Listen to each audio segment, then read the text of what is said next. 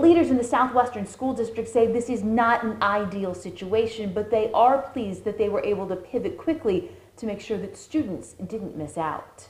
So today the students log in, they check in with their teachers, they're receiving instruction from their teachers via Zoom. Dr. Jay Burkhart wishes his students in the Southwestern School District could be at school doing in-person instruction. But after 2 positive COVID tests, one at the high school and one at an elementary building, the district followed state guidelines and made the decision to keep students at home for the week. Right now, district buildings are being cleaned and leaders are monitoring COVID cases and are expecting to reopen on September 8th. Burkhart says he knows the change has been a source of concern for some families. My message is a thank you.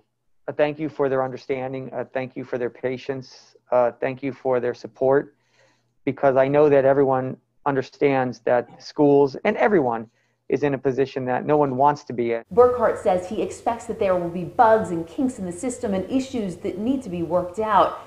He says he's looking forward to the time when students can return to school buildings safely.